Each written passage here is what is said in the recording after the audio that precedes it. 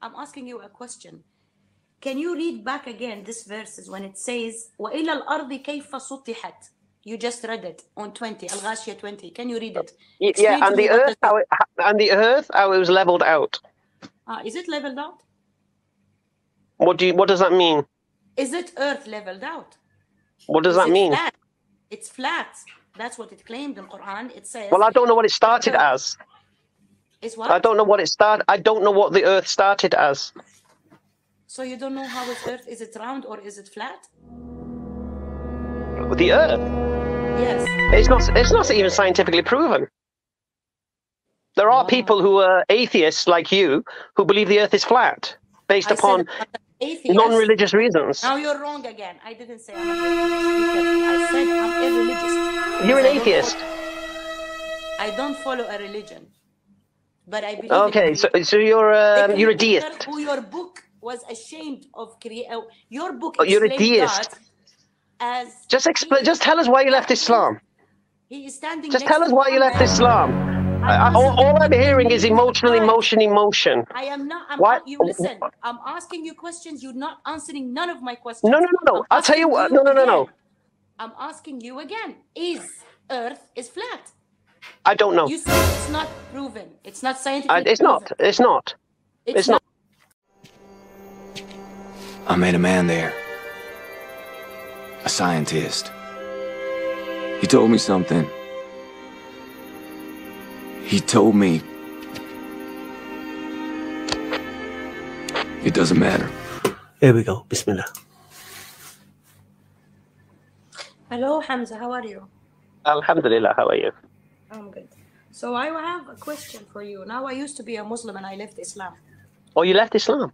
Of course, for sure. If someone is speaking Arabic and he reads Quran, for 100%, he will leave Islam. Now, okay. For you, before you speak, Mariam, I have this claim I make about ex-Muslims. Yeah, you have no intellectual justification to leave Islam. Yeah, so I guarantee you, the reason you left Islam was emotional. No, not emotional. I studied Sharia. I believe so. Did you study Sharia? Well, let's test my theory. I'm making the claim right now. The reason you left Islam was emotional. Come on, then. Okay. Why did you leave Islam? Okay, I speak Arabic, dear. That's the thing. I don't care which language you speak. Why did you leave Islam? How can you read Quran in English and you do understand it if it was the true I don't Quran? care which language you speak. Just tell me why you left Islam. We know indeed that they say, it is a man that teaches him. The tongue of him they wickedly point to is notably foreign, while this is Arabic, pure and clear. I studied Sharia. I answered you. Because I studied... Okay. What for your studying of Sharia convinced you that Islam is intellectually wrong? Oh, okay. Let's start one. Does Go on, give us your best shot. Does Islam in Quran? Did you find anything scientifically proven that it was? What do you? Are you an atheist right now? No, irreligious. Atheist? No, it's a big word. I believe in a creator. I believe there is a God. Okay, so you're like a deist at the moment. Yes. All right, fair enough. Okay, go on then. So if there is a miracle in Quran, as they're claiming in Muslim says, oh, Quran has miracles. It was proven.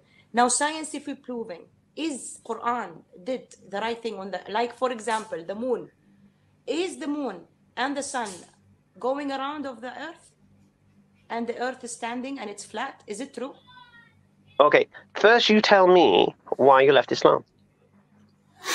Hamza, I'm answering you because I studied Sharia. And when you study Sharia, okay. Studying Sharia has nothing to do with the Quran talking about the sun and the moon. It has a lot of things. First of all, okay, Mariam, just tell us why you left Islam. What convinced you Islam wasn't true? I'm answering, my dear. I'm telling you. You're asking me questions. No. You're asking. Quran, it failed in proving in science. It was claiming it has science, but it's failed. Where does the Quran claim? Okay, where does? No, she's messed up now because she gave me something to bite on. And what she said, the Quran is claiming to be a book of science. Now, we all know the Quran doesn't claim to be a book of science. So now I begin to torture her. Not too long ago. The Quran has what's called a falsification test. Now this is miraculous for any religious book to have a falsification test. To this day, masters of languages, computer programs, whatever, cannot do that. But it's not a fair challenge to me or you, because you're not Arab and I'm not Arab. Yeah, fair enough? So the second falsification test that the Quran puts in, which you can check out, Allah says, if this book was written by any other than the Creator, inside you shall find many contradictions and error. Because men make mistakes. Not too long ago. Now this book is revealed over 23 years. And this book is not just gibberish. This book is historical. This book contains elements of science. Now the amazing thing about science is transitory. Science is theory until history reaches a period where they can test the theory, and then they can see whether they were right or not. And then if they're wrong, they tweak it and they change it again. Well, every single thing in the Quran that was revealed 1400 years ago scientifically is correct today. So the question we have to Not too long ago. ask ourselves, how could a man be so confident that everything he wrote in 7th century would be correct, read by today? This is evidence. See, you can only prove some of the science of the Quran wrong in the future. So if you spoke to a companion of the Prophet and said, oh, when a fetus forms in the womb in the stages of pregnancy and the zygote and this and that, and talk about the shape of the embryo and this and that, this couldn't be qualified or confirmed because you need an electromagnetic microscope to actually see the shape of everything. You can't, it's invisible to the naked eye. Okay. Up until the end of the 19th century, the European scientists believed that the sperm carried a mini embryo or the egg had a mini embryo already inside it. Okay. But the Quran described the process exactly as it is today. Yeah? Not too long ago. Does the Quran claim it had science? Is Earth flat? It's not. Does the No, moon where and does the Quran... No. Where does the Quran claim it contains science? إعجاز القرآن العلمي. That's in Arabic how we say it. Where does the Quran make the claim this is a book of science? Really? الإعجاز العلمي, have you heard this word before?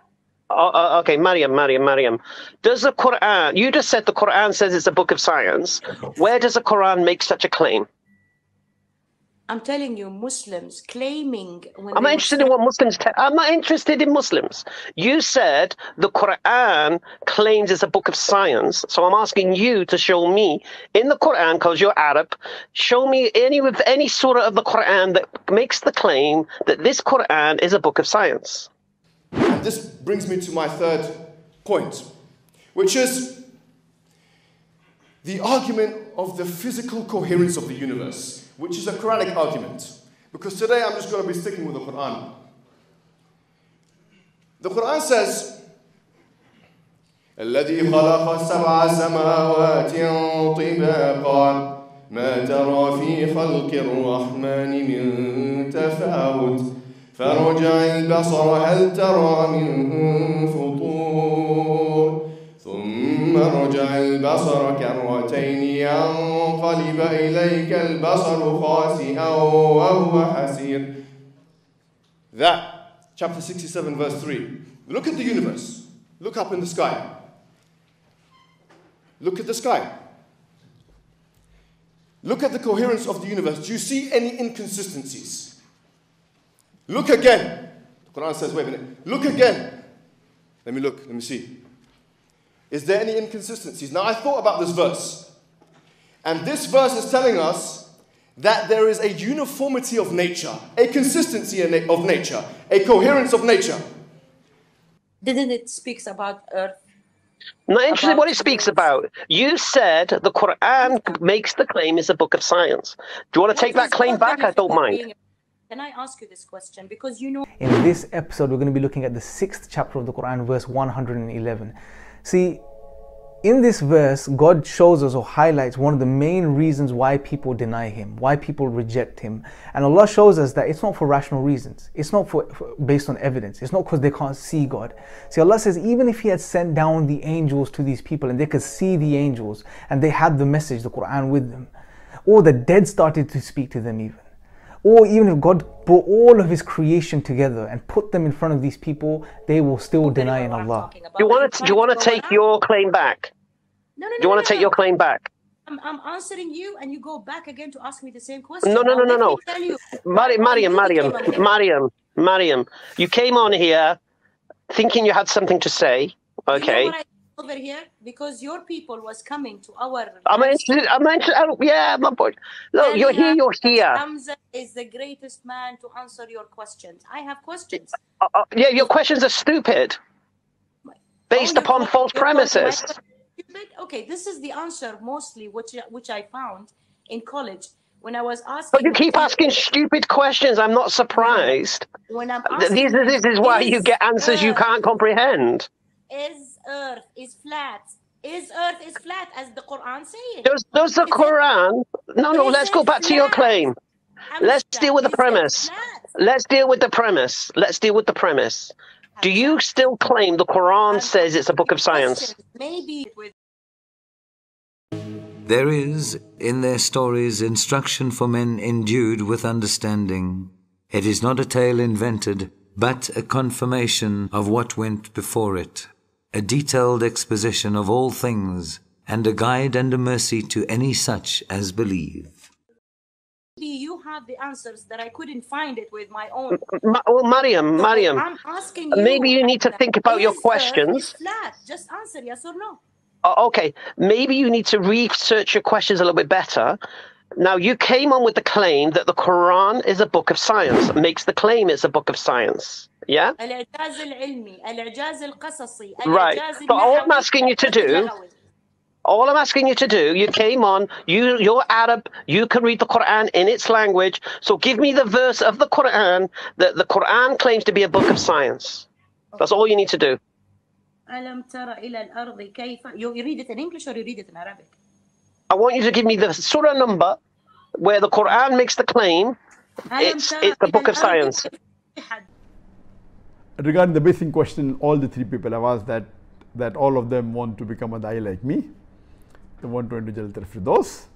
Let me tell you at the outset that it's not compulsory to become like me to enter Jannatul Firdaus. An exotic language. I wonder what this strange creature tries to tell us.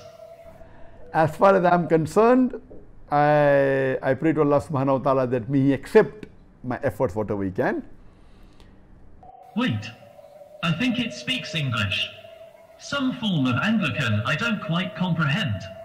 I don't think we are in danger. Do you understand this? What do I say now? Just 1 second. Just bear with me 1 second. Babe! Just 1 second. I'll bring my wife. She understands Arabic. Good. Just 1 second. Aha. You became a Muslim. Now look at the accusation. I became a Muslim for a woman? For your wife. No. That's fair enough. That's the answer I was looking for. What's the answer you're looking for? Didn't even ask a question about my wife. A reason. Do me a favor, babe. Just quickly. This ex-Muslim lady, she's Arab, yeah? And she's boasting that she speaks Arabic. And I've asked her to give me the verse in the Quran where the Quran makes the claim it's a book of science. Okay. Just 1 second. Right, go on. Open Surah Al-Ghashiyah. Surah Al-Ghashiyah. Do me a favor, give me my clear Quran. I'll do it easy way. Go on. Al-Ghashiyah, verse number 20. Okay. 1 second. 1 second. Do they not look at the camels, how they are made, and at the sky, how it is raised high, and at the mountains, how they are fixed firm, and at the earth, how it is spread out? Verse 20. So you're telling me this verse is going to say, is the Quran making the claim it's a book of science, yeah? Okay, 1 second.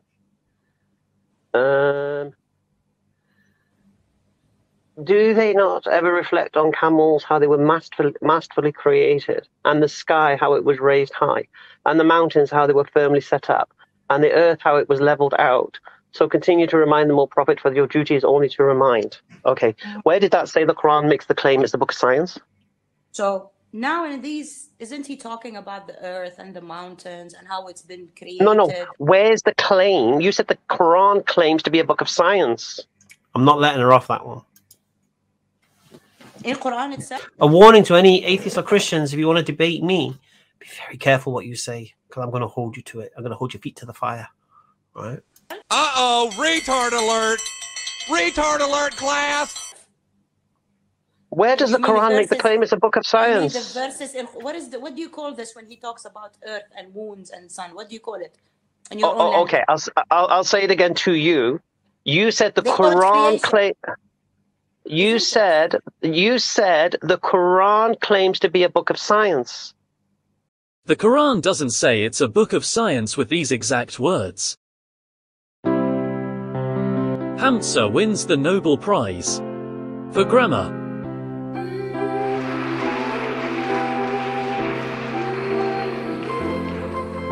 Mr. John, Mr. Scow.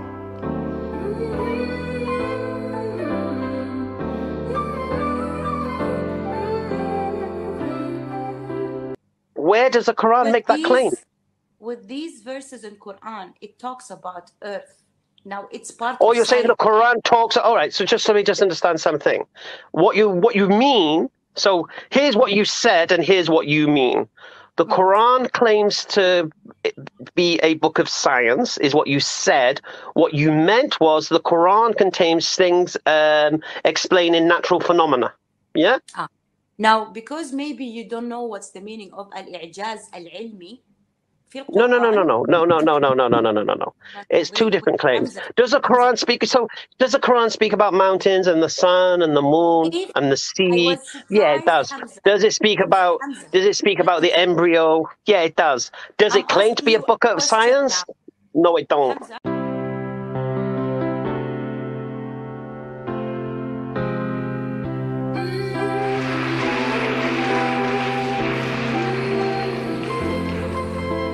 Mr. John, Mr. Scow.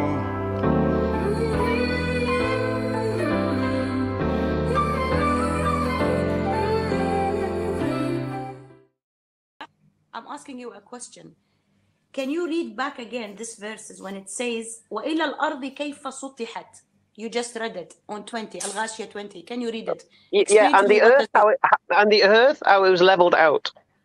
Is it leveled out? What does that mean? Is it earth leveled out? What does that mean? Flat? It's flat. That's what it claimed in Quran. It says. Well, I don't know what it started as. Is what? I don't know what it started. I don't know what the earth started as. So you don't know how it's earth? Is it round or is it flat? The earth? Yes. It's not even scientifically proven. There are people who are atheists like you who believe the earth is flat based upon non-religious reasons. Now you're wrong again. I didn't say I'm an atheist. I said I'm irreligious. You're an atheist. I don't follow a religion, but I believe. Okay, so you're a deist. Who your book was ashamed of creating. Your book. You're a deist. As just explain. Just tell us why you left Islam. He is standing. Just tell us why you left Islam. All I'm hearing is emotion. I am not. You listen. I'm asking you questions. You're not answering none of my questions. No. I'll tell you what. No. I'm asking you again. Is Earth is flat? I don't know. You said it's not proven. It's not scientifically It's not. It's not. It's not. I met a man there. A scientist. He told me something. He told me it doesn't matter. I know very well what I'm talking about. Do you want to take your claim back? No. Do you want to take your claim back? I'm answering you, and you go back again to ask me the same question. No. Mariam, you came on here thinking you had something to say. Okay. You know what I over here? Because your people was coming to our... I'm interested. Yeah, my boy. Look, you're here. Hamza is the greatest man to answer your questions. I have questions.